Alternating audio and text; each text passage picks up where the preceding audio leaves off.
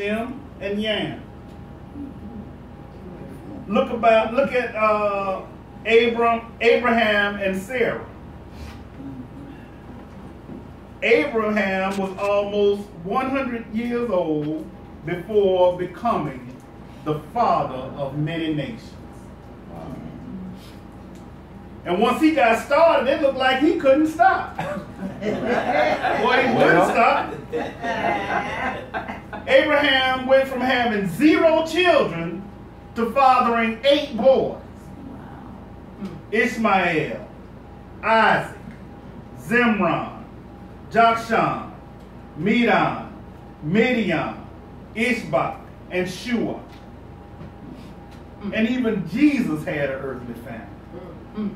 You know he had his mother Mary and his father Joseph. But Jesus also had 4 brothers. Joseph, James, Jude, and Simon. So why is it necessary for this familial bond? Because family is important to God. Well, yes. We've been taught and we understand that greater love has no man than this, than to lay down one's life for his friend. Excuse me. But as we study more and learn more, we realize that we're not only friends of Jesus, but we're family too. all right. Yeah, right. When we read Romans 8, 16, and 17, we see that we have a kinship, a sonship, a daughtership, a familyship, if you want to say it, with Jesus and God. This makes us family. The Spirit himself bears witness with our spirit that we are children of God. Thank you. And if children, then heirs. Heirs of God and joint heirs with Christ. If indeed we suffer with him, that we may also be glorified together. Right now. Children of God. Yes.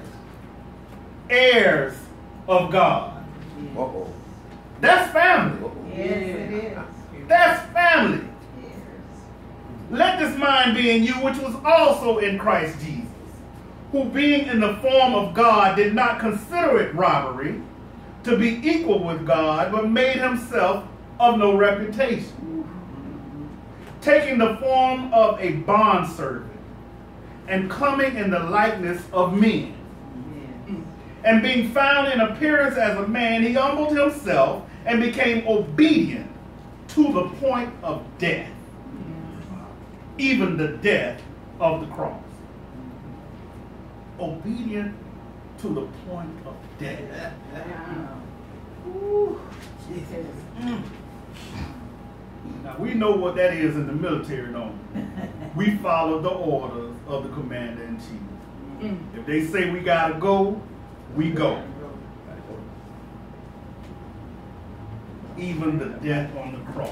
Laying down one's life. The ultimate sacrifice for the greater good. That's a soldier. That's a champion. That is a spiritual hero. Thank you, Jesus. Thank you. Thank you, Jesus. Jesus went into the battle before there was even a declaration of war. Jesus went into the battle without being drafted.